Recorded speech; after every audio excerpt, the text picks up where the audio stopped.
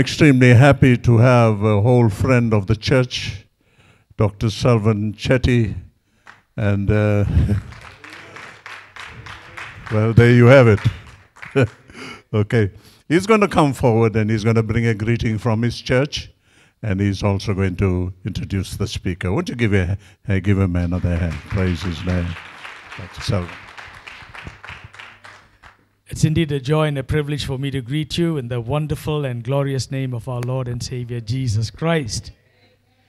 David says in Psalms chapter 122 and verse number 1, I was glad when they said unto me, let us go into the house of the Lord. Hallelujah. So I'm excited that you are glad to be in the house of the Lord. Psalms chapter 16 and verse number 11, in the presence of the Lord there is fullness of joy, at his right hand there's pleasures forevermore. Hebrews chapter 10 verse 25, forsake not the assembling of yourselves together, as the manner of some is, one comes with the word, one comes with the psalm and a hymn, that we might be perfected as we see that day approaching. Now, how many of you know that Jesus is coming again? He's coming for a sanctified church. He's coming for a holy and a separated church. And he's coming for a prepared people.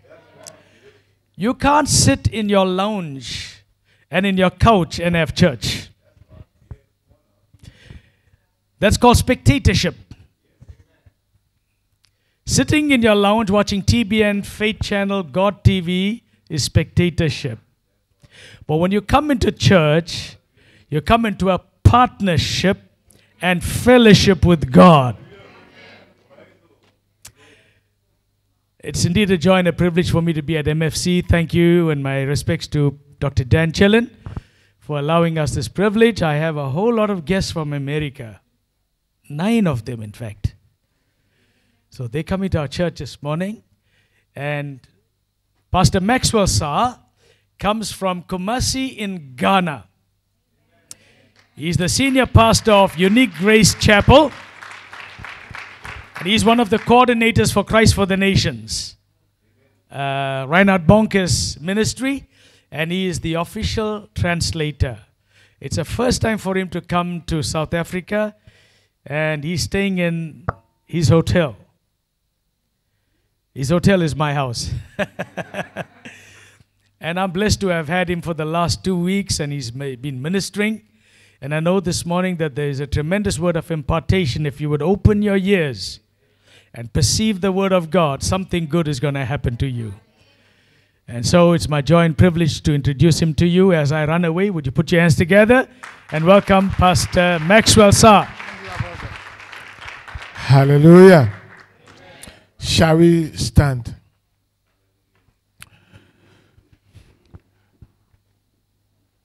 Father, we thank you in the name of Jesus. We thank you for the gift of life.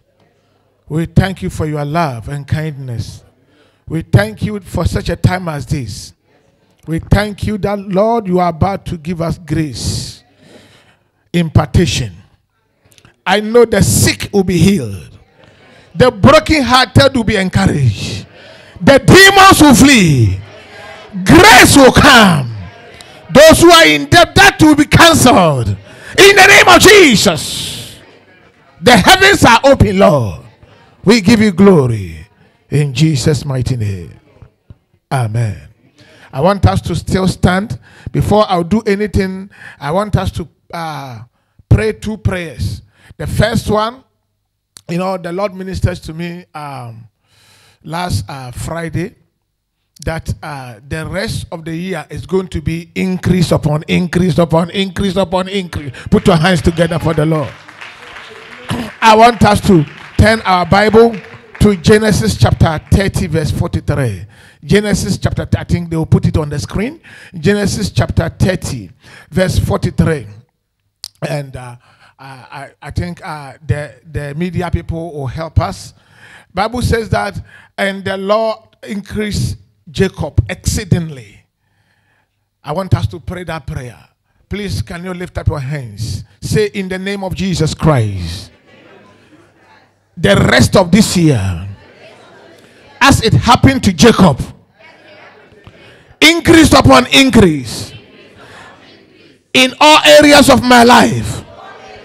I declare supernatural increase, increase of peace, increase of miracles, increase of healing, increase of financial breakthrough.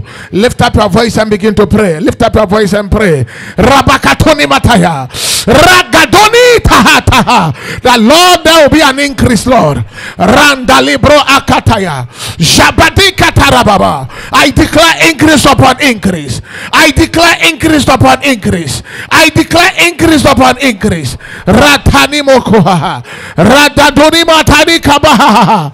In the name of Jesus Christ. The next prayer point is taken from 1 Thessalonians chapter 4, verse 10. Apostle Paul said, may the Lord increase you more and more. More and more. Say with me, say, Heavenly Father, in the name of Jesus, increase me more and more. More and more. Enlarge me, Lord. Bless my life. Bless my family. Deliver me, Lord, from the powers of darkness. Lift up your voice and begin to pray. Rakapaha. Clap your hands and pray. Labrando.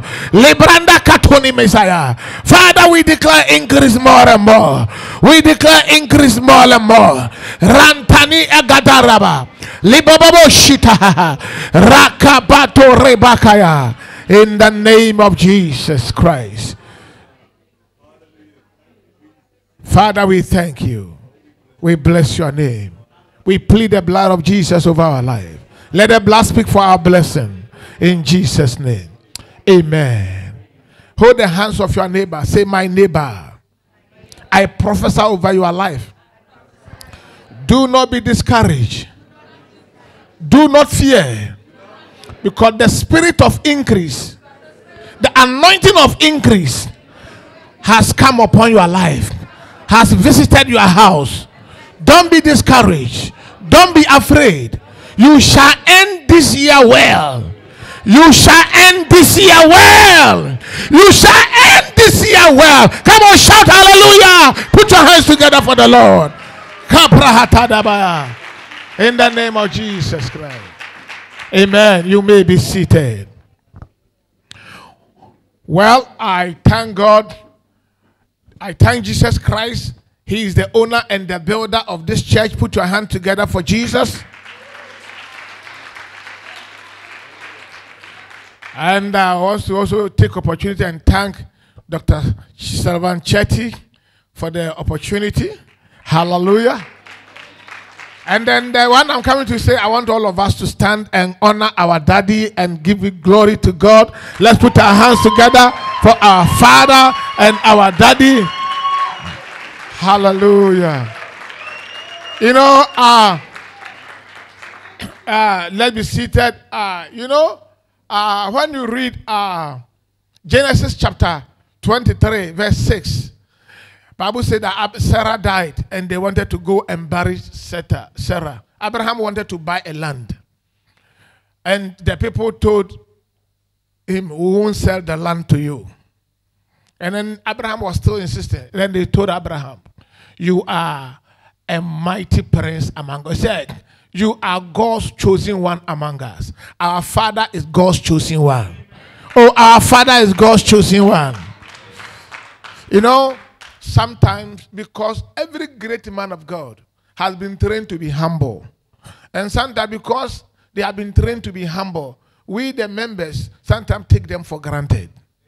But don't do that. This is a great man of God. You know, if you are not a church planter, then you think things lightly. For him to build this church is a great wonder. And also want to thank our mother. Let's put our hands together and stand to our feet and honor our mother. Oh, stand. Hallelujah. Amen. Amen. Praise the Lord. Let's be seated. Doc, I have, by the grace of God, I've been writing some books. And I just brought a few of them, and I want to give it to you so that maybe you take one or two and give to the rest. Hallelujah. God bless you. God bless you, sir. Thank you. Well, this morning, I'm teaching on the art of generous serving. The art of generous serving. You know, we all serve. We serve God. By the way, I'm Pastor Maxwell. I come from Ghana, as Dr. Chetty said. Hallelujah. The art of generous service. You know, sometimes we serve. We serve all right. But we serve little sometimes. And God wants us to be a generous servant. Hallelujah. He wants us to come out of our hearts to serve and serve and serve well. And I'm talking from 1 Peter chapter 4, verse number 10. 1 Peter 4, verse number 10. I think the scriptures will be on the screen. Let's all look at this. Based on the gift they have received, everyone should use it to serve. Oh, I'm preaching with you to serve. To serve as good managers of the varied grace of God. Hallelujah. As you are sitting here, you have a gift. No matter who you are, you have a gift. You have a gift. Some, you know, when the ladies were singing, it was amazing. The others were playing the keyboard. Somebody came to clean the place. Others are giving to give. Others are giving to intercession. Others are giving to evangelism. Others are giving to healing and all that. God wants us to serve. Service is a good thing. You know, one of the problems of this generation is always wanting to be on top. And it's very bad. When we were young, like daddies and co, the only word that was the day was the spirit of servanthood. God wants us to serve. But you see, there are ways we serve. There are ways we serve kings. There are ways we serve governors, serve president. It is called protocol and ethics. Sometimes you may be serving, but you may be serving wrongly. But this morning, I want us to serve generously. I want us to come out from our life. And my case study is a woman called Rebecca. Genesis chapter 24, verse 1 and 2, the whole verse. Abraham wanted to have a wife for his son. And he sent a servant to go. And then the servant went to a place. Then he prayed. Then he said, "Oh God of my master Abraham, a lady who will come and give me water and also serve the animals, let that lady be the wife of my master's son Isaac." Let me tell you, there are a lot of ladies in town. But if you want to be a